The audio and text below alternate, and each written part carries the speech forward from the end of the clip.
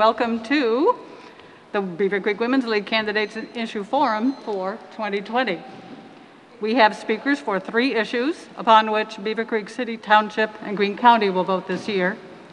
We have also invited candidates of all contested races and uncontested races to attend and to appear before us today. 16 have accepted our invitation, though not all, speak up please, were able to attend in person. The list of candidates is available at check-in for all contenders, whether they're coming or not. Promotional information is available at candidates, please remember to take your literature with you or we will throw it away. Our format is a 3-minute presentation during which 1 minute and 30-second silent warnings will be given to the speaker. These people are right up here in front of us. Questions may be posed from the audience by writing a brief query addressed to the office or the issue, not to an individual. We have Women's League members circulating with 3x5 cards and pencils, and they'll collect the cards and put them in these bags like this. If you wish to write a question, please raise your hand and a card will be handed to you. These questions will be organized during our break, which won't be very long, I don't think. Rebuttal opportunities will be allowed, and each person running for that office will have a chance to respond to the question. This program is being recorded and will be rebroadcast on Beavercreek's Government Access channel. Dates and times to be determined, Mike? Okay. We will begin with the issues. Actually, I changed my mind. We will not begin with the issues. We're going to begin with the Ohio candidates in alphabetical order, regardless of party. So first up, I have Mr. Mark Babb. Mr. Babb, please. Do we have a sanitizer? We don't. Do I speak into this or no? Both, because that microphone is for Mike's camera, and this microphone is for the audience. Okay. All right, 3 minutes will be time. Good morning. First of all, I want to say thank you for the opportunity from the Beavercreek Women's League to speak to people. It's been a difficult campaign, I'm sure, for a lot of us because it's difficult to get out and meet people under these circumstances, so I think this is an important event. I'm Mark Babb. I'm running for probate judge in Greene County. I've been a Greene County resident for 25 years. I've been practicing in this county for 15. I'm the managing partner of Babb, Anderson, Rowland & Smith in Fairborn. We represent clients in all matters in all courts in Greene County, including probate. I'm running for probate court. I'm pleased to say that I've been endorsed by the Greene County Bar Association. What that means is that the peers and the people that know us both, that have practiced in the courts and that know us, have decided that I'm the better candidate and the one that they want to endorse for the position of probate judge. And you may ask why. Well, there are problems in the Greene County Court. I'm running for probate court because someone needs to. Judge O'Donnell has engaged in a pattern of conduct which the voters in Greene County may find problematic. The first one is what I'll call the courtroom debacle. It's been in the news. It's been to the Supreme Court. Basically, Judge O'Donnell wasn't pleased with his courtroom, had security issues and size concerns about that, and so he ordered the county commissioners to give him courtroom 3, a courtroom which has been under the control of Judge Wolver and Judge Buckwalter in the General Division. Litigation ensued. It ended up in the Supreme Court, but the bottom line is that the Supreme Court said that he patently lacked jurisdiction. He lacked the authority to issue an order to take courtroom space, to take a courtroom away from other judges. In the process, the county wasted time, some $50,000 in legal fees for the commissioners and for the other judges. He actually wanted the Greene County residents to pay for his legal fees as well, but the Supreme Court said no because you haven't followed the law. What that means is he didn't submit to the competitive bidding process. He chose his own lawyer, and because he didn't follow the law, the Supreme Court said that they weren't going to order the Greene County pay for his legal fees. He talks about courtroom innovations, and it's true that the website has been updated to allow for PDFs to be viewed. what he doesn't say, or what the voters need to know, is that he entered into a contract on behalf of the county, some $200,000, even though only the county commissioners and the county administrator can enter into those kinds of contracts. I'm running to restore integrity to the probate court. I'm running with the endorsement of the Greene County Bar Association. I want to thank my firm for supporting me and my family for giving me strength. Thank you.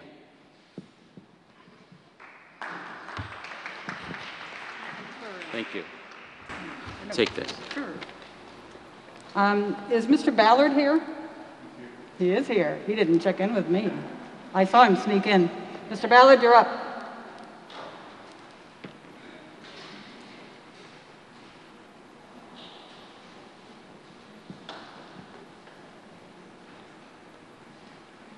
Again, you have 3 minutes and you will be timed. Thank you. I won't need 3. Good morning, and thank you for inviting me. A good thing about having your speech on the phone is the audience don't know how long it is, so if I go over 3 minutes to 10 minutes, I'm sorry. A little background history. I'm an Air Force veteran who served 21 years in. I also worked as a federal employee, then a private contractor. And now I'm a small business owner, a little franchise owner. I'm married for over 20 years, and we have 2 kids, ages 16 and 11. Why am I running? I'm running because of the lack of empathy being displayed by our current GOP Ohio legislators and our GOP federal government representatives. Before COVID, I thought the GOP harsh laws would change, and they would showcase some empathy when it came Americans versus some outside threat. Boy, was I wrong. They're attacking wearing masks in the middle of a pandemic. They were attacking reproductive issues, using COVID as a cover. They were trying to pass laws loosening gun laws instead of tightening them. And they were sowing discontent across the public by putting cops and Black Lives Matter against each other instead of trying to unify our citizens. The straw that broke the camel's back was when they were supporting the Confederate flag in the middle of the summer with the height of the protests and everything it represents. To paraphrase Miss Bethune, we live in a world which respects power above all things. Power, intelligently directed, can lead to all freedom. Unwisely directed, it can be a dreadful, destructive force. My top 3 priorities due to COVID, and I feel are pressing issues in Ohio and across our nation, is medical, make it affordable and accessible to everyone. Education includes expanding broadband in District 10 and throughout Ohio.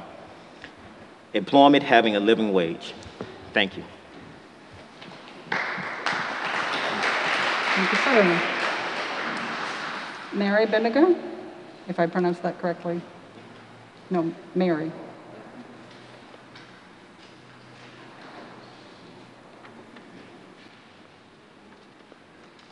Chris Epley will be next if he wants to come and stand near. Then we can speed this up, I think. There you go, Mary. Thank you. Good morning. My name is Mary Beniger, and I'm running for the State Board of Education, District 10. I am a retired special education teacher with about 35 years in the classroom, and I've spent the last 30 years of my career being an education advocate at both the local, the state, and the national level. I'm running for this office because I believe that public education is truly the foundation of our democracy. If we are to continue as a democracy, we must have a well-educated populace. I'm also running because I believe that any agency that sets the rules and policies for K-12 education should have a strong advocate on it that has been a practitioner to see how those policies actually go into practice in the classroom. I have set my campaign on 3 key issues. The first is state funding.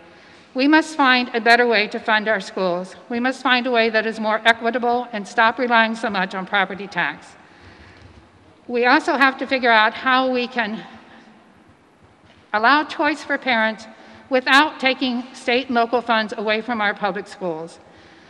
All funds that are taken from that are public funds should have to meet the same standards for accountability so that the public has a clear view of exactly how those funds are being spent. The next issue is the equity issue. We found that there are many inequities in our system. When the schools move quickly from in-person to online classes, we found that many students did not have proper access to the internet, that if they did have access, there wasn't enough equipment in the home for every child to be able to do their online work. Combine that with the socioeconomic inequities that we already know are in our system, and we must address these systems. They're hard conversations to have, but we must find ways to better serve our students. The final issue is testing, especially the use of standardized test scores. And I believe not only are they overused, but they are also misused. Teachers have to spend far too much time preparing for tests, which takes away time for actual instruction to help the student move forward. Standardized test scores simply let you know how a student does on a particular test on a particular day. It does not measure their true academic success. We must find better ways to let our public understand what's happening in our public schools without shaming or blaming either the students or the districts they're in, but working toward always improving what we do for our students. Our hope for the future is our children, and we must invest wisely in our children's education. Thank you very much. Thank you, Mary. Mr. Epley? Is Chris not here? Chris is here. Here he comes.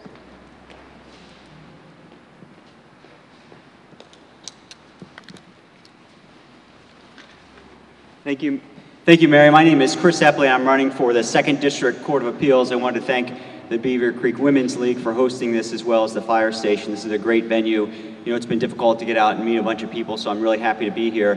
Before I talk about my experience in leadership, I'd like to thank someone, really a friend of mine I've known for almost 52 years, who's in the audience here today. Next month will be 52. My mom. Thank you, Connie Epley, for joining me and being part of my campaign. I really appreciate it.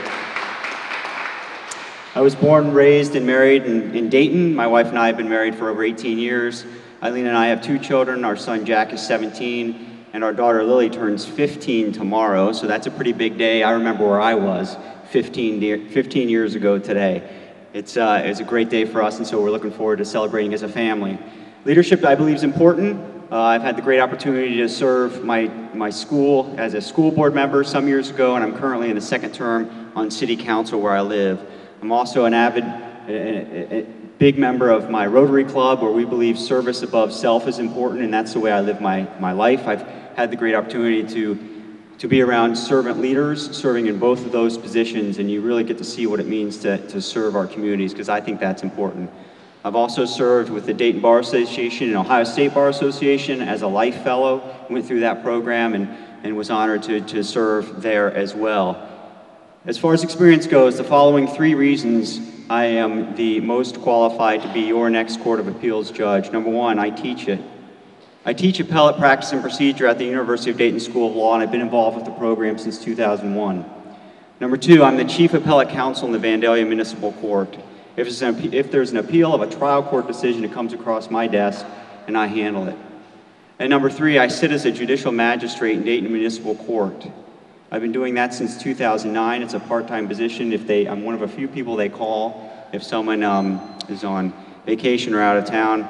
I sit and I listen to both civil and criminal matters. So I have that bench experience, and I believe that's really important when you're looking at your next judge. So for those 3 reasons, I'd like you to consider me, Chris Epley, for Court of Appeals. Thank you again, everyone. I appreciate it. Mr. Hackett? Bob is up.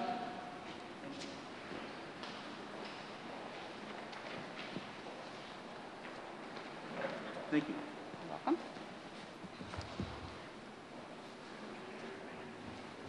You know, it's hard to hear us. First of all, I want to thank the Beavercreek Women's League. It's great to be here. You know, my background is a successful businessman, and the 20 years I've spent as a county commissioner, state rep, and state senator have really strongly prepared me for my role as a state senator. As a businessman, I understand the importance of being a fiscal conservative. I've worked diligently to bring jobs to the area and have been very successful at doing that. And also, many of us have worked in Ohio to rid Ohio of unnecessary and unproductive regulation. And this is another area we've been very successful. In addition to a number of Business Legislator of the Year awards that I've won, I'm very proud of my Ohio Mental Health Legislator of the Year award by Ohio NAMI and the Disability Legislator of the Year award. And as a county commissioner, I was the one that brought Life Care Alliance and the Meals on Wheels to Madison County.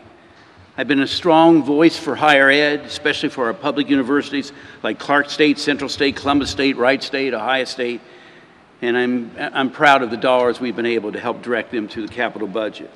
I'm especially proud of our success at Central State in making them getting them to be a land-grant university.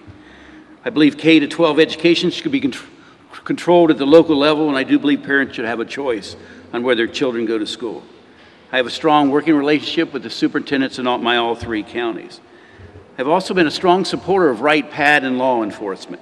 Right PAD is the economic driver. Rick will tell you, is the economic driver of our district, and he and I have worked on legislation that has benefited strongly both the base and the citizens of Ohio. I've already mentioned that creating jobs and improving the business environment will always be a key objective. Working our way out of this pandemic is, of course, on everyone's mind. We want to keep people safe, but at the same time, we don't want to tremendously hurt the economy. So I go on record, I want businesses back in operation, but I want the environment to stay safe. I've always stated that I wanted to be involved with committees where I have strong expertise.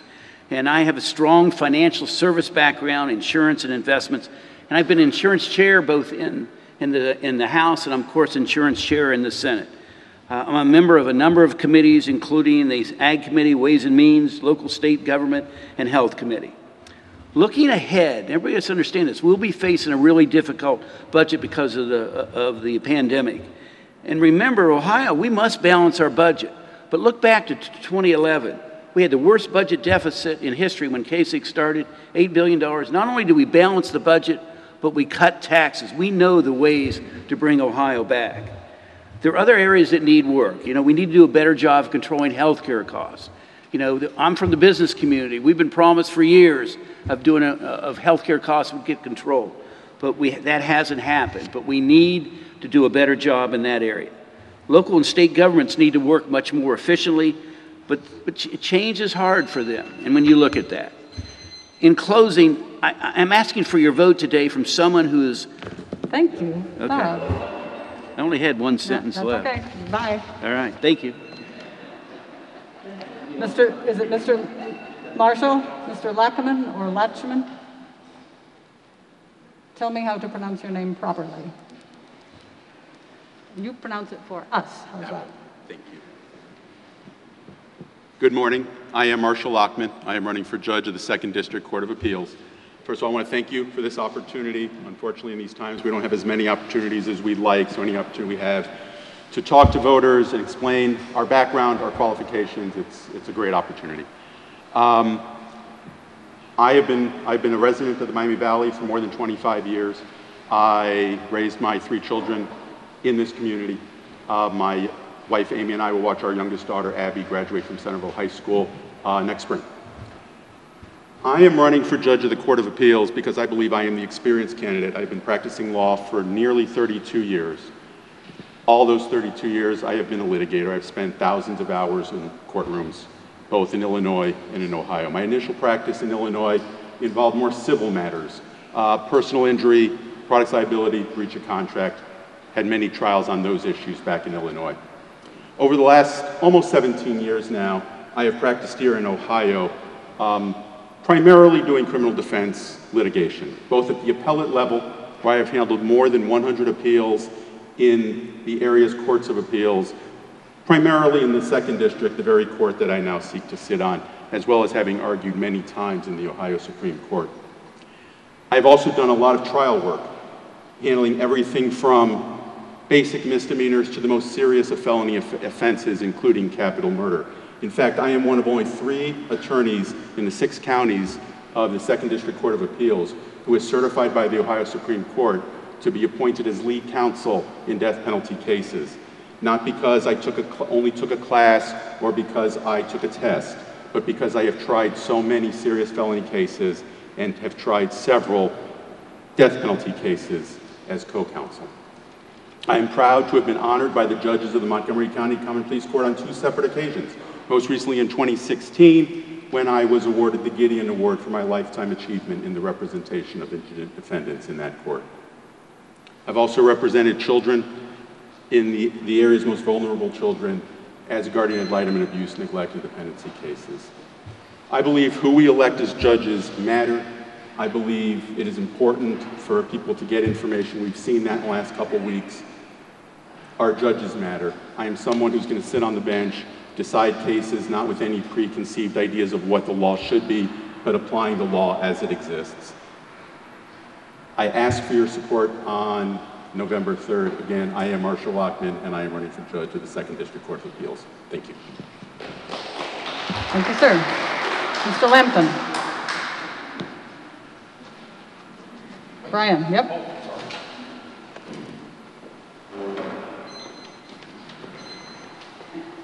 And Mr. O'Diam, you will be next. Thanks, Mary.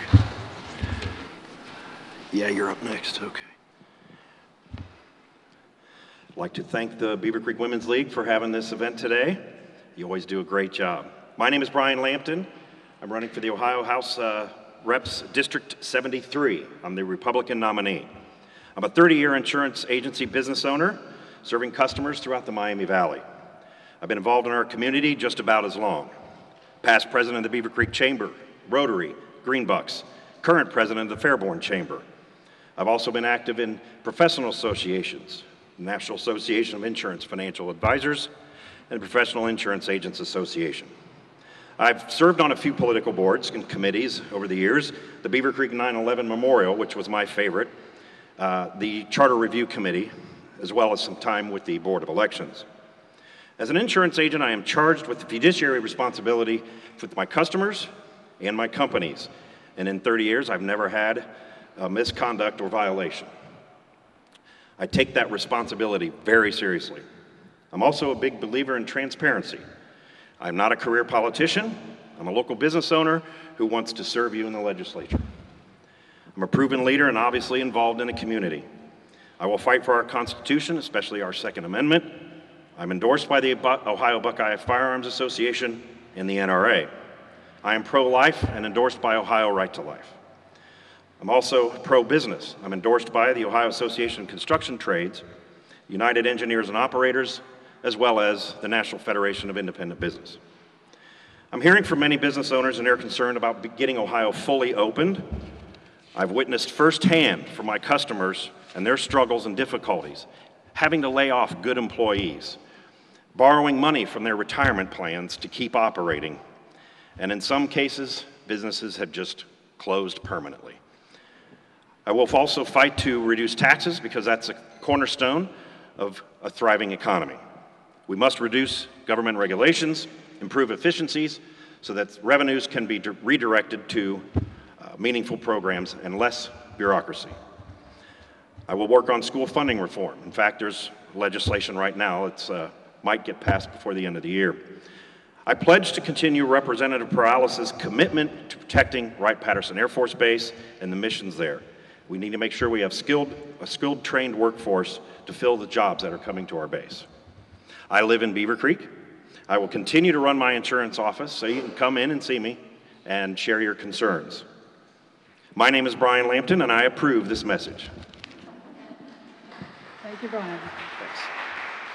Next we have Tom O'Diam.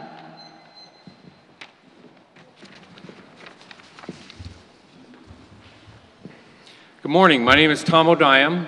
I am judge of Greene County Probate Court, and I'm running for re-election to my second term. I'm the best choice for this position because my credentials and experience in probate law are simply unmatched. I spent 28 years in private practice focusing on probate law and built a highly successful law practice right here in Beavercreek. I was certified as a specialist in probate law. For the last 7 years, I've served as your probate judge in Greene County.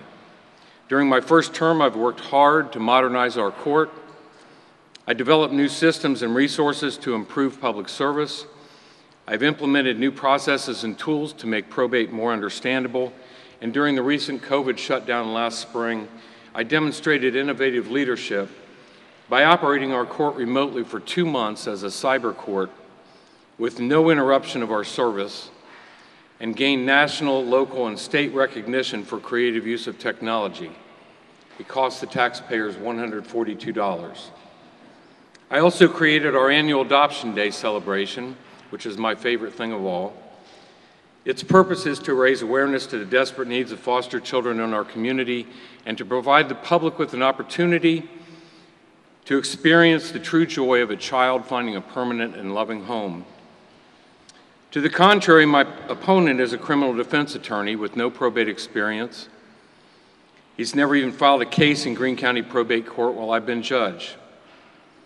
Instead, my opponent is seeking to create doubt about me by running a campaign of deception, misinformation, and half-truths to discredit me and to slander my family.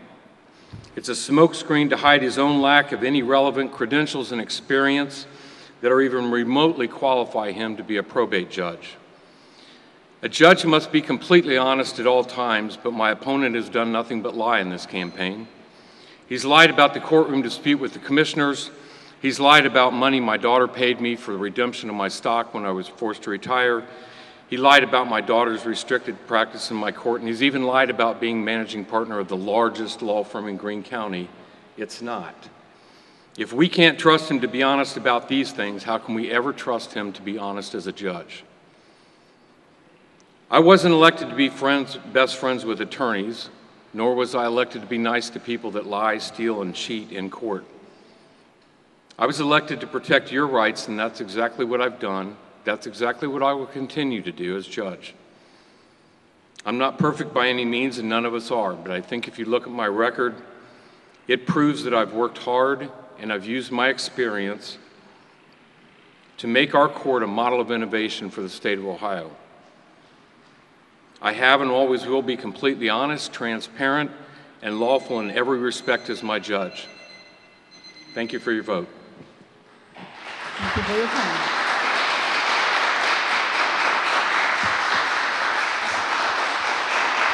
Thank you, audience. Thank you. If anyone has a question he or she would like to pose for any of our candidates who have just appeared or who will appear shortly, please fill out a card. We have someone who is able to take that card, and we will vet the questions, and then after a short break, we will ask each candidate to answer the question asked. Is there a representative for Desiree Timms here? Thank you.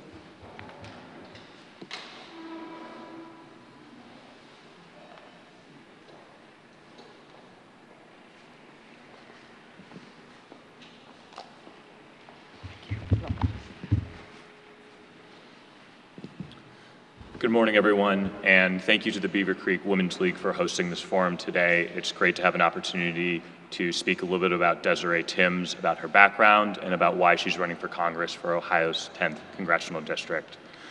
So, Desiree is the granddaughter of sharecroppers who moved from the Deep South to Ohio to look for a better life. Her grandfather worked in the steel mills here, and he had to leave public education at the age of 6 so he could provide for his family. It's that mentality and value system that Desiree grew up with. It's why she worked so hard through her time in public education. It's why she was able to push herself and thrive and succeed in West Dayton. It's why she was able to work her way through both undergraduate and law school, becoming the first in her family to graduate from a 4-year college. And it's that mentality of hard work and looking out for working families like her own that pushed her to go to Capitol Hill, to work as a policy advisor on issues that were incredibly important, like agriculture, to this community. But when she was in Washington, she saw something that was alarming and has become all too familiar to all of us, that too few folks who live in communities like this one weren't represented. Folks like prescription drug companies, folks who were representing special interests were getting free access to members of Congress, but the reality was if you worked for a trade union, if you were someone who had an issue for everyday people, you weren't getting seen. And that inspired her to run for Congress because we need change here in this community. Congressman Turner has represented this area in some form or another for over 25 years, and the results speak for themselves. Too many have been left out. We need to invest in infrastructure. We need to support skilled laborers. We have to defend protections for pre-existing conditions. We need to pass common sense gun safety regulations. We need to lower prescription drug costs, and we have to shore up and defend and prevent any attacks on Social Security and Medicaid. The reality is, ladies and gentlemen, that this district needs change. Congressman Turner has not been providing the leadership that we all deserve, and it's time for a change. Thank you all very much for hosting this forum, and we appreciate it. Thank you.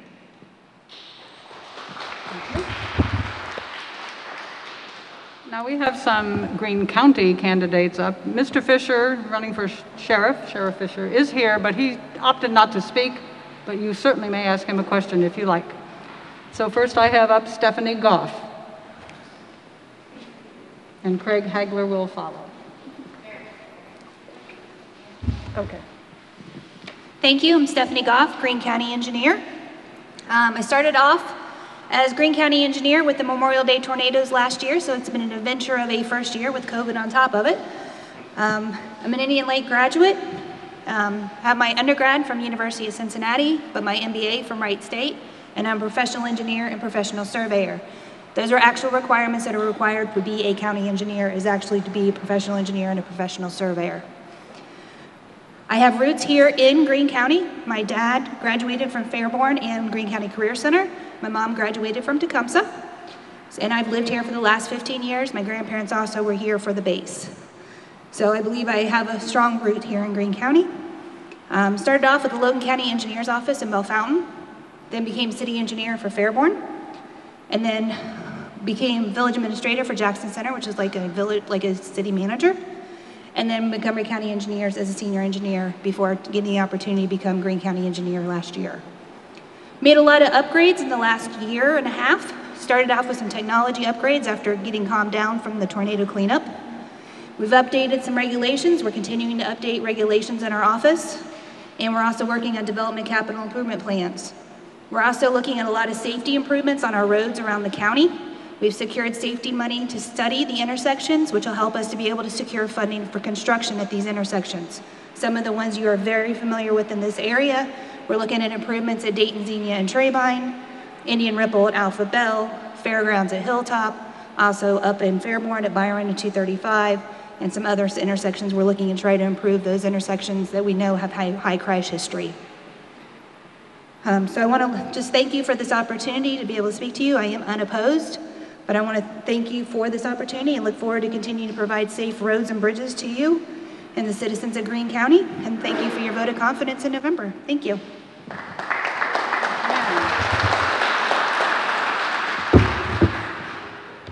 I guess I can't do that. I'll try to wipe the mic here. Awkwardly I at hope it best. doesn't slip out of my hands. Me too. Thank Be you. careful. Thank you. Craig Hagler, Greene County Treasurer. I'll be brief. I'm running unopposed. Born and raised in Greene County, graduate of Wright State University. The big thing we've done over the last 2 years since being appointed treasurer when Commissioner Gould took over next door was we implemented security to our office. So first thing, within the first several months, we obtained cash control. So we actually put all of our cash drawers under lock and key. Cash cannot be commingled between different tellers. Secondly, then we implemented a cashiering system to track all that cash. Recently, we just added a two-step authentication process to avoid phishing, as my office is one of the main targets for cyber attack because we handle the bank accounts. So last week, we just implemented security. Going forward in the next several months, we're actually updating our credit card system to make it easier for taxpayers to pay electronically online. So I look at as an elected official as a job. This is my daily go and grind and do more for the citizens. So each day I go in there and see how I can improve the office. I look forward to continuing that over the next 4 years. Thank you for your time. I wish we had the cookies because they are excellent, but next year. Thank you. David Hayes. Mr. Hayes? Oh. I'm fine. If you would like to use hand sanitizer, you may. But the microphone is still quite slippery from Thank you. You're welcome. I'll stick it right here. There you go. Thank you. Ladies and gentlemen, good morning. My name is David Hayes. I am the Republican candidate for Greene County Prosecuting Attorney. I am, in fact, the only candidate for Greene County Prosecuting Attorney, but I think it is important that any candidate, opposed or otherwise, makes himself available to the voters. So to that end, I just wanted to introduce myself and respectfully ask for your vote on November 3rd. I am an assistant prosecutor in Greene County. I have been for the past 15 years. I'm currently the chief trial counsel for the criminal division of the Greene County Prosecutor's Office. In addition to my experience trying cases, I've tried over 60 jury trials. I've handled over 2,700 criminal cases in my career. In addition, I am a military veteran. In 2016, I retired after a 24-year career with the United States Air Force Reserve, where I was both enlisted and commissioned. So I have been a follower and I have been a leader. My priorities with regard to the office, number one, will always be making sure that we aggressively prosecute violent offenders here in Greene County. And to that end, we are going to focus on training our attorneys. We're going to do so in a fiscally responsible way. We have forfeiture funds that are available for training. It is my intention to make sure that all of our felony prosecutors go to the latest and most up-to-date training with regard to violent crimes, specifically sexual assaults and crimes involving children of abuse. Those are the toughest cases to try, and I want to make sure that our attorneys are prepared to do that at all times. Secondly, we need to talk about drugs. You can't talk about crime without talking about drugs. Drugs are the fuel of the criminal justice system, and I intend to work with whoever is the new common pleas judge. If they want to develop a drug court, the prosecutor's office will support them. We will also explore the possibility of a diversion program, but that depends in large part upon the county commissioners and the budget situation, which we all know is going to be tough during the next probably 24 months. So, ladies and gentlemen, I'm certainly happy to answer any questions if you have any for me. But again, my name is David Hayes. I am running for Greene County Prosecutor, and I respectfully ask for your vote on November 3rd. Thank you. Thank you, Mr. Perez. Do you want this? You may use it. Please. You'll have to open it yourself.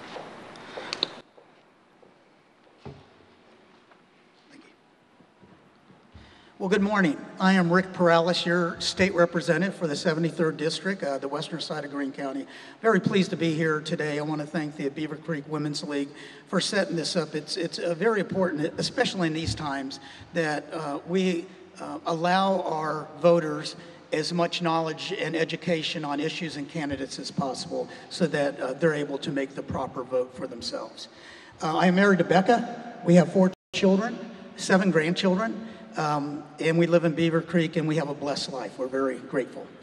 A little bit about me. I've been in elected official capacity for a number of years now. I used to be the young guy, not so much anymore. I'm the mentor, but I've enjoyed every bit of it. I started off in Beavercreek as the mayor for a couple years.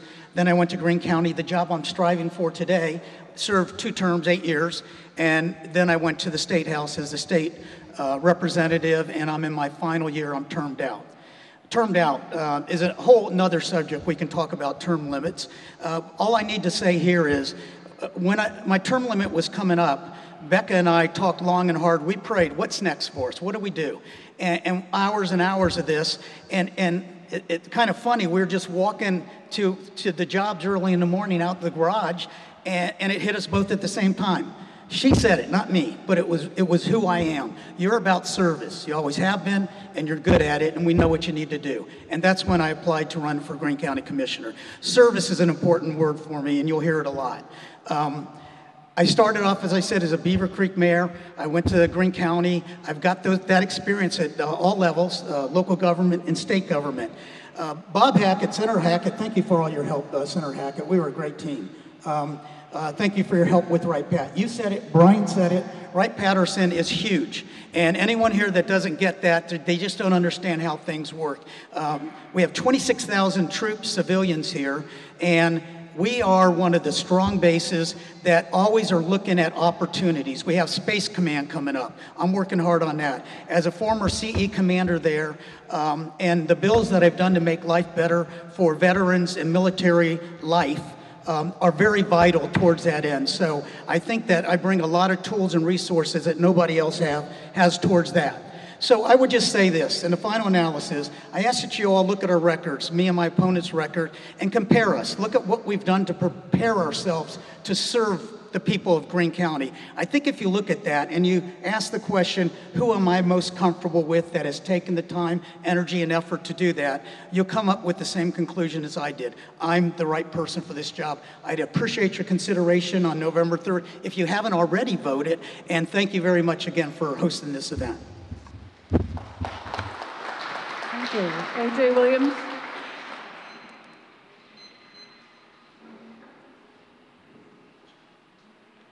Sanitizer.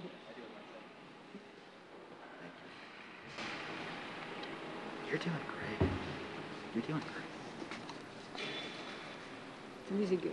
It's an easy gig. This is an easy gig. Thank you.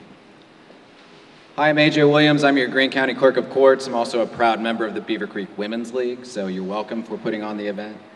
And I'd like to thank Beavercreek Township, the fire department. We have our township administrator here. I saw Alex Zahariff, and township trustee Tom Kretz, so thank you. I'm thankfully unopposed, and it's a very good feeling, but Mr. Hayes is right. It's a good opportunity for any questions you have for myself or the office. We need to make ourselves available any chance we can. Just a quick update on the office. We went through our pandemic pretty well. We were one of the few offices that stayed open. Our title office stayed open, and our legal division stayed open. So we were a little bit down in the courthouse and at the title office, so we took that opportunity to cross-train. So currently, every staff member of the office knows how to do at least one other job. And when I came in, everyone just had a specialty, and if there was a vacation or an illness, we were kind of up the creek without a paddle. So now, in that downtime, we took the opportunity to cross-train, and many courthouse staff members can work at the title office and vice versa, so it's been very helpful. I make myself available afterwards, and there's a lot of issues and candidates that have opposition, so I would like to yield the rest of my time, so thank you. Very kind of you, thank you. Okay, the remaining speakers are for our issues that are up pretty locally. Issue 1, Pete Landrum.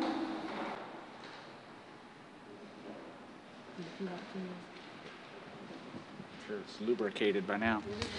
Pete Landrum, City Manager of Beavercreek. Issue 1, proposed income tax of 1%.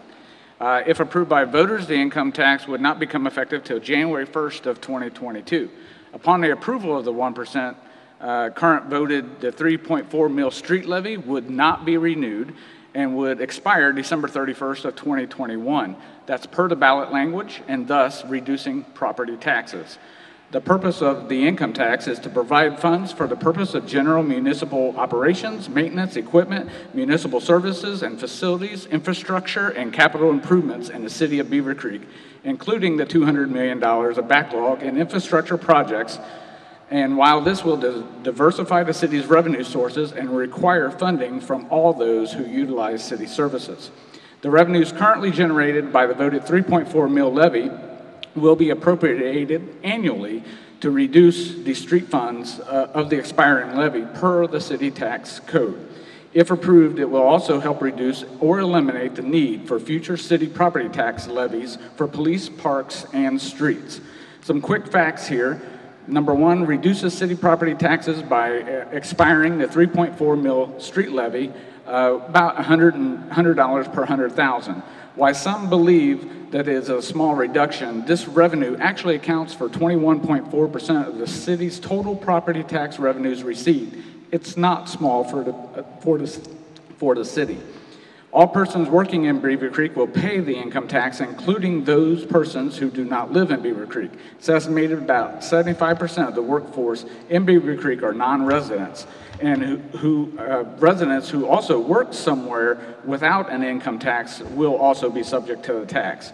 But for the first time, residents will not be financially responsible for 100% of the city's infrastructure and city services, as the income tax would collect from those non-resident workers to assist in paying for infrastructure, maintenance, and city services. Exemptions include retirement income, Social Security, active military, dividends, capital gains, alimony, child support, unemployment, and more. Residents already paying an income tax, this is important, to other cities will receive 100% credit up to the 1% per the city tax code. And per the tax code, this credit cannot be changed without voter approval. For more information and resources, please visit the city's website, beavercreekohio.gov. You'll find the income tax estimator, the In Touch Special Edition, which we have copies back there, frequently asked questions, city's tax code, the ballot language, all the budgets, including a link to the Ohio checkbook for transparency. Thank you.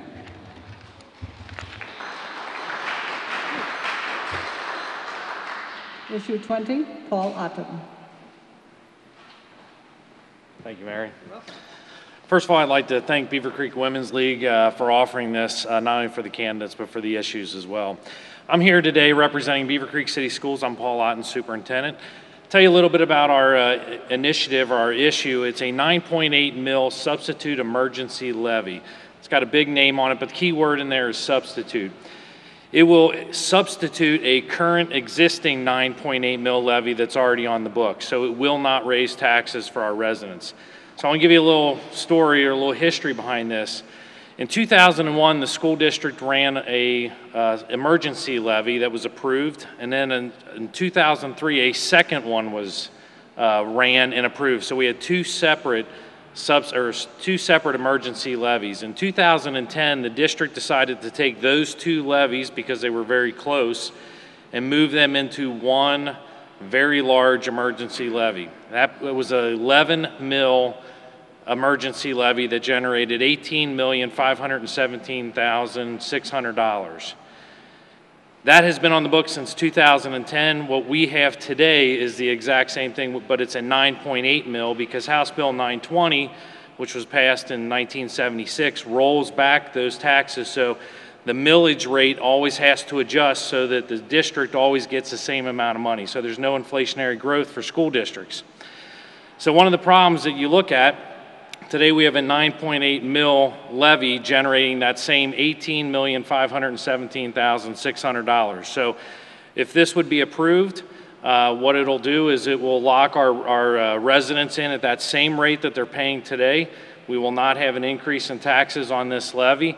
But the one thing that a substitute emergency levy does do that no other levy allows, or no other levy permits to happen, is it does give us inflationary growth on new construction, whether that's residential or commercial.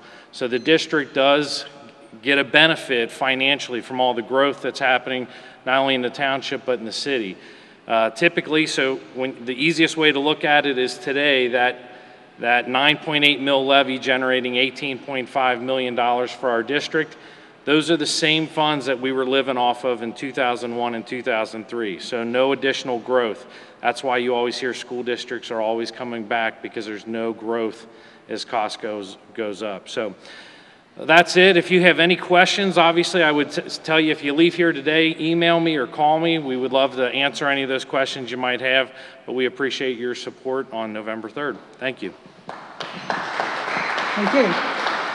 Melissa Howell is here to address issue 25. Sanitizer in there if you wish it. I urge you to write your question. Raise your hand.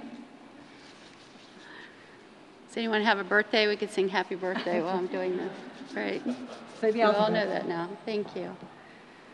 Well, thank you again for having the Health District come and speak to all of you. It's a pleasure to be with all of you, and I appreciate the time and opportunity.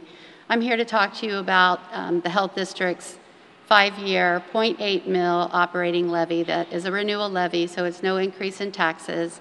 It supports about 1/3 of our overall budget, and these are levies that have been in place for over the last 50 years. Of course, our agency has been a mandated agency for 100 years now, since pandemic flu back in 1918. So I will just tell you a little bit about what we do beyond what you're probably most familiar with. And that is things like provide birth and death certificates to all residents in the community. We do all the permitting for wells and septic systems. We also do all the permitting for your commercial and residential plumbing. And then also we license and inspect all restaurants and all grocery stores throughout our community in Greene County. On the maternal child side, we have programs that support families, nutritional programs like WIC, programs that support children who have developmental delays. We provide home visiting, and we also provide support, financial support to families who have children with serious medical conditions and they need additional support. Probably what we are most well known for is communicable disease, and probably in the last 5 years, some of our successes have been in 2018, there was a hepatitis A outbreak, and we responded by giving 350 vaccinations and brought that to resolution very quickly. Last year, of course, we were heavily involved in the tornado response. And then this year, of course, pandemic flu.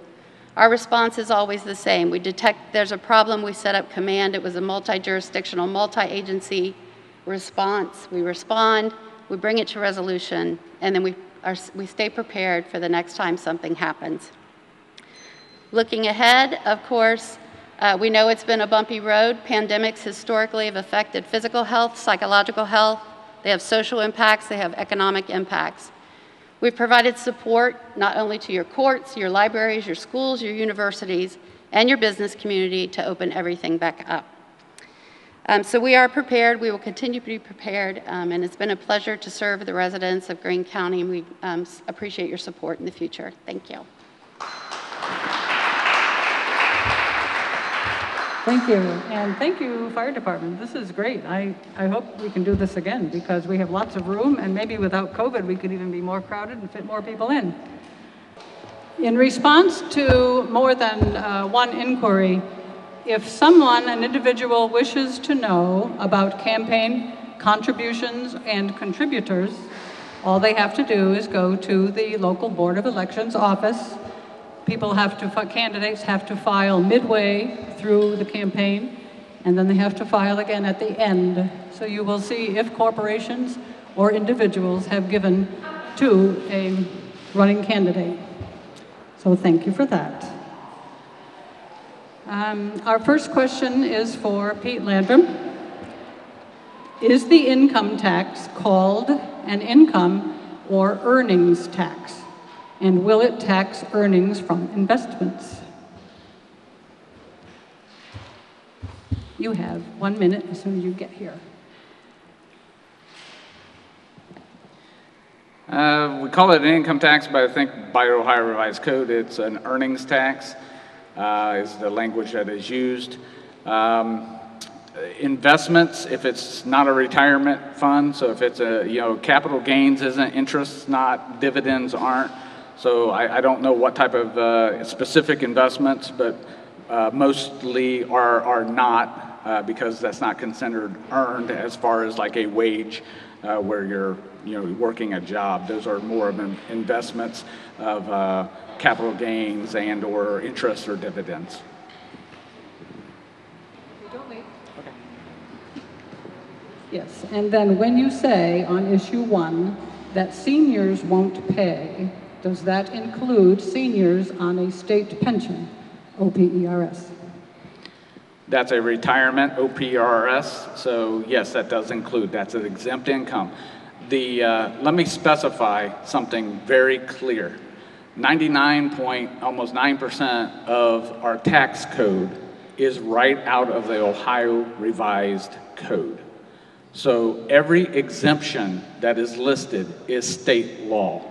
This is not a tactic that Beavercreek did as far as to try to develop who can we get to vote for that. We're a neutral candidate. We're providing the information to you.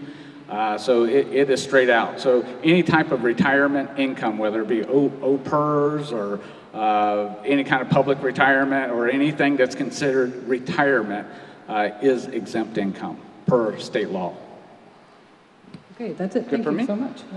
Mr. Hackett, do you have a moment? Yes. There has been buzz around a proposed tax abatement for land developers. Do you know anything about this, and would you share what you know with us? Yes, a lady in the audience asked me this question, is people realize that, and like Madison County, we compete against Hilliard and Dublin, and they're just loaded with money. So we give tax abatements to attract companies to Madison County, but we make it on the income tax. And so all those businesses are in the village, et cetera. So what has passed the Senate is on one of the problems with businesses right now is they can't find employees, especially before the pandemic hit. And so one of the things that put more in the commissioner's toolbox, we gave the ability for big projects to qualify for an enterprise zone, which is a 10-year abatement. So that's what that is. If Greene County wants to do that, they can do that if the legislation passes. It's just as passed the Senate, so it's just pending. So that's what that is. It's just legislation is pending, but what they're trying to do is they're trying to incentivize, and it would be on new projects and big projects, but residential projects, which they don't have now. Thank you. You have to grab it this time. Thank you. This would be for Mr. O'Diam and Mr. Babb as Greene County probate judge contestants. Please tell us one accomplishment of yours specific to probate law that positions you as the best candidate for probate judge. Mr. Babb, would you answer that question first? Over there.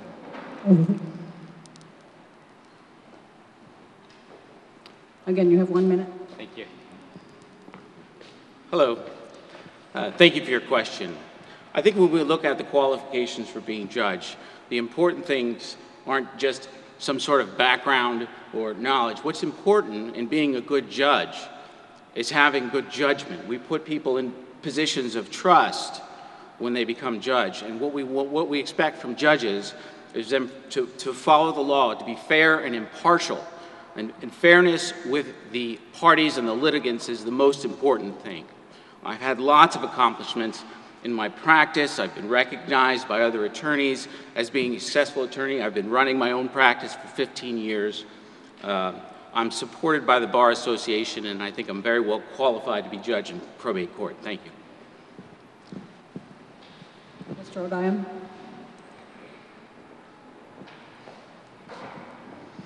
I would strongly disagree with that answer because in probate court as a specialty court, experience and honesty are the two biggest things that matter.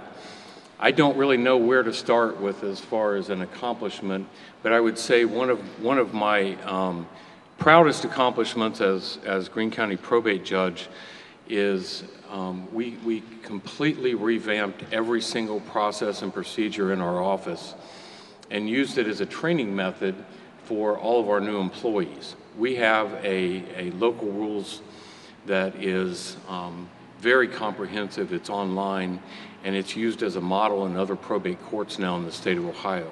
We have a library of hundreds of forms to make the processes and procedures in probate court easier. Again, I strongly disagree that just being an attorney is enough. It shows a complete lack of understanding of probate court. Thank you. Thank you, sir. Now we have a question for those who are running for Court of Appeals, Mr. Lackman and Mr. Epley. Do you believe in the death penalty? Mr. Lackman, would you like to answer that question?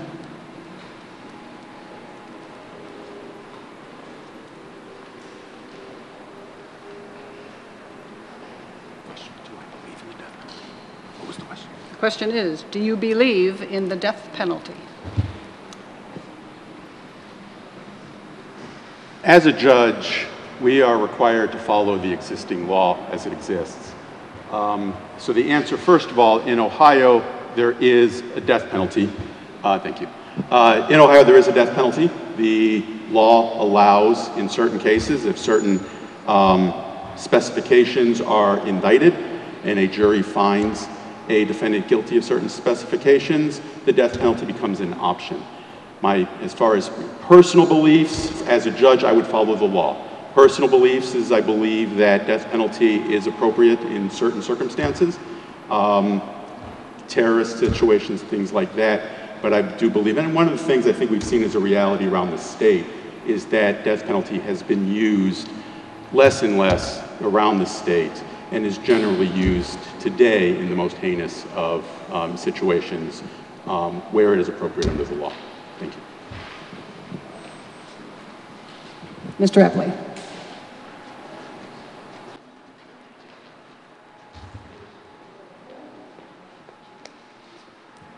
Thank you very much. Yes, so legislators, the lawmakers, they make the law. Judges are elected or appointed to interpret the law. So those are tough questions to answer. If that is the law, what is our role as a judge? And you do have to remember the judicial canons prevents us from giving many personal opinions. Because if a certain case comes before us and I tell you this is what I believe, and then it comes before me, you know you're going to either have a good shot at winning or a bad shot at losing, whichever way you look at it. So those are tough questions when you say, what are your personal beliefs when you're running for judge?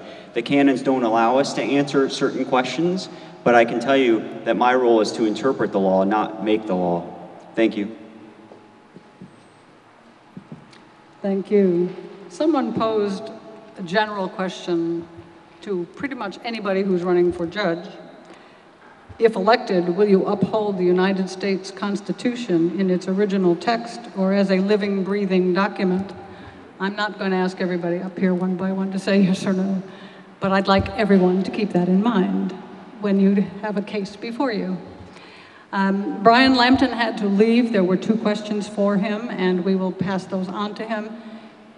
And I thank you for your attention. I believe we are finished for today. Thank you so much for coming. Thank you, Fire Department. Thank you, Beavercreek Women's League.